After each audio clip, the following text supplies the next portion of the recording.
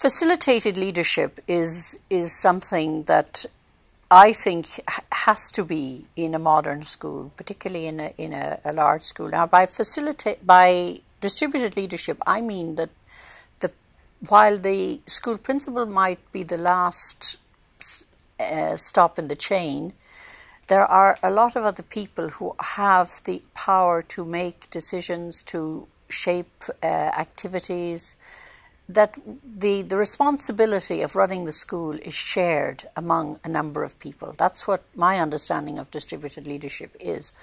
So I would think that in establishing school partnerships, you can't do it unless you have distributed leadership, you know, because the principal can't do this all by themselves. They have too many other administrative tasks to do.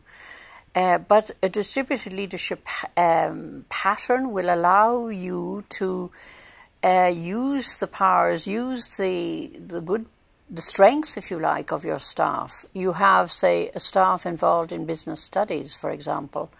They can be in charge in liaising with local industries and all the benefits that can accrue to a school. You may have teachers who are very interested in international project work. They can be involved in e-twinning. They can bring the rest of the world into your school through these virtual platforms, through virtual project work. But you can't do that as a school principal. You have to empower and trust these people to do it for you. And yes, I think that you can't have school partnerships without distributed leadership, in my opinion.